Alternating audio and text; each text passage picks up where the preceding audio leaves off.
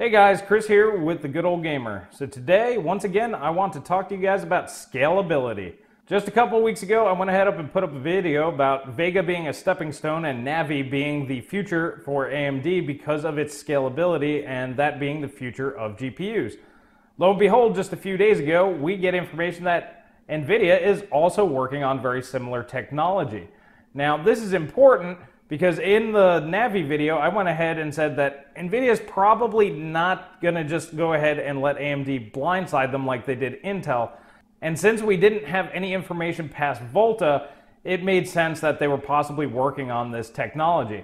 Now, this article is available on Tech Power Up. I also saw it on Guru 3D. And you can go ahead and actually read up on the architecture that Nvidia is working on. But basically, they're talking about the one monolithic GPU rather, versus many GPU cores with stacked DRAM. So it looks like they're still looking at HBM, but of course this could just be regular DRAM as well. So I would just take that with a grain of salt. Regardless, this is basically the same thing that I was talking about with Navi. So it looks like AMD is not going to have that massive advantage against Nvidia that they do versus Intel right now. According to their slides here, there's very little difference between a monolithic GPU versus multi-core GPU, multi-die GPU rather. Notice these bars aren't exactly one-to-one. Obviously, one large die will perform slightly better. However, for the cost difference, it just doesn't make sense, which I went over in my last video. The proof is obviously already out there with Epic and Threadripper about to launch, and we will see how close the Infinity Fabric really does come to that 100% scaling that AMD is talking about. So I'm not going to go too in-depth into the architecture here. You guys are more than welcome to click the link in the description below and read on this. I just wanted to bring this up and show that not only is AMD playing this game, this is clearly going to be the future for GPUs going forward. Now, I want to flip the script a little bit and talk a little bit about Vega, because in the Navi video, I explained why Vega is going to be so important for AMD. Not so much that it performs, beats Nvidia, but that their architecture is more on par with Nvidia's. Now, the gaming performance that we've seen from the Vega Frontier Edition has been extremely underwhelming, to say the least. Gamers Nexus has the most detailed review of the Frontier Edition. I'm sorry, I keep wanting to call it the Founders Edition. Nvidia beat them to the punch on that one too. But regardless, it's just kind of somewhere between the 1070 and the GTX 1080. And this performance level is absolutely not where anybody was really expecting this GPU to be. We were all thinking maybe between the GTX 1080 and 1080 Ti, kind of as a worst case scenario, maybe 15% faster than the 1080, 15% slower than a 1080 Ti. And we're simply just not seeing those results at this particular point in time. Now, there's tons and tons of reasons why this could be, and Gamers Nexus really kind of hit the nail on the head. Considering the Fury X is relatively close to the GTX 1070, at least at 1440p and 4K gaming, it would make sense to see why the Vega FE, or how close the Vega FE is to the Fury X at the same clock speeds. Now, to me, this is the most important test that anybody who has a Vega FE has done. And the reason for that is we can clearly see from the benchmarks that the Fury X and Vega Frontier Edition perform virtually identical across all of the tests at the same clock speeds. And what's also interesting is we're not seeing very good scaling from the 1050 megahertz up to the 1600 megahertz. It's just not performing as fast as we would normally expect a GPU with a 550 megahertz clock increase to perform.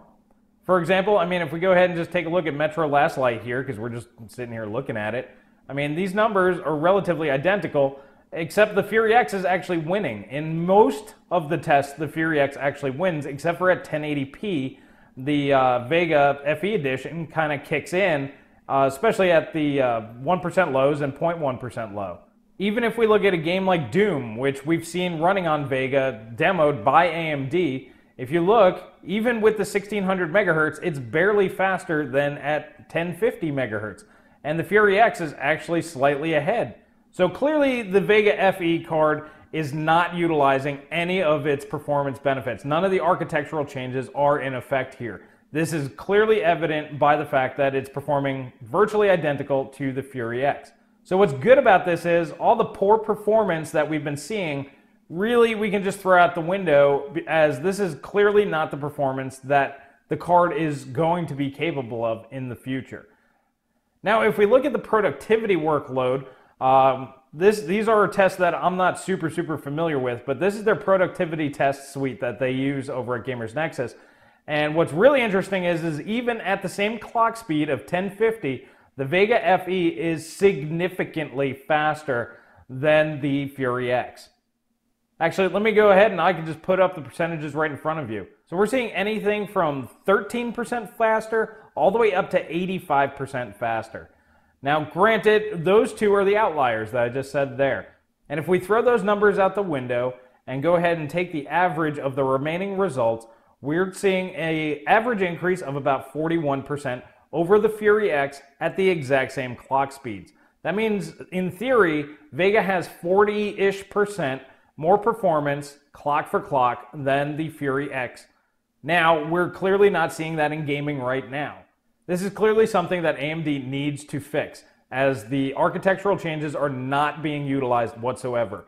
There are reports that the Vega Frontier Edition is not using its tile-based rasterization, which will be huge. This was the biggest performance boost to Maxwell over Kepler, and that really helped Nvidia gain a strong lead over AMD for the past few years now. And this really kind of lets me know that Vega is not out of the running yet. But why is this important? Let me go ahead and show you here. So the Titan X Pascal, so basically the 1080 Ti, just the Titan version of it, I'm throwing up next to the Vega FE for comparisons. The shader core count is 12.5% higher on Vega FE. The boost clock speed is 4.3% faster. Die size, 2.5% bigger. TDP, 16.6% higher. And the cost is just 20% lower. These are relatively equivalent GPUs. Now, what's really important, and the reason why everybody says that the Vega needs to compete with the Titan X Pascal, is because of this. It's virtually identical, or it's super close anyway.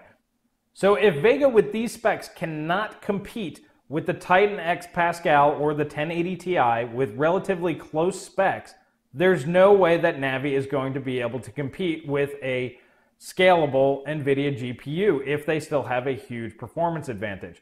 Now, like I said, we're talking about 12.5% more shader cores and a slightly higher clock speed. Now, if the Vega card ends up being, let's say, 5 or 10% slower than the Nvidia counterpart here, that's not really a big deal. That means they're close enough to where they can go ahead, and it just depends on the scalability, and the Infinity Fabric and Nvidia's technology will have to come into play. So whereas Nvidia is saying that there's a little bit of a loss going from, a monolithic GPU to a multi-die GPU, if AMD can keep near that 100% scaling, that can easily make up a good chunk of that difference. As you can see, the die sizes are relatively the same, so it's not like Nvidia's GPUs will be much smaller than AMD's either. They do have to go ahead and figure out a way to bring down their TDP, which will be probably the next focus on NCU Gen 2.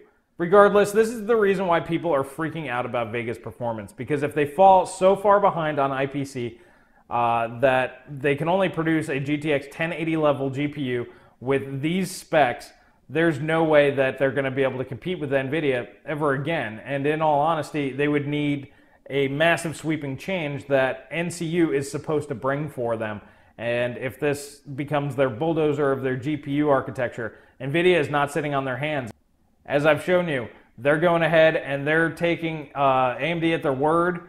They realize that scalability is the way to go. They are seeing it in practice, and they're seeing what's happening to Intel. So they're going to go ahead and put up a good fight. So it's really up to AMD to prove to us that Vega and NCU can compete with Nvidia. Otherwise, this is going to be a bad time, because it looks like Navi will no longer be able to save them because Nvidia is just going to be able to punch right back with another scalable architecture. Alrighty guys, if you like this kind of video, please hit that like button, please subscribe, please share with friends. And if you like what we're doing here, please consider becoming a patron. For as little as $1 a month, you can really help us get more tech on hands, and this way we can do hands-on reviews.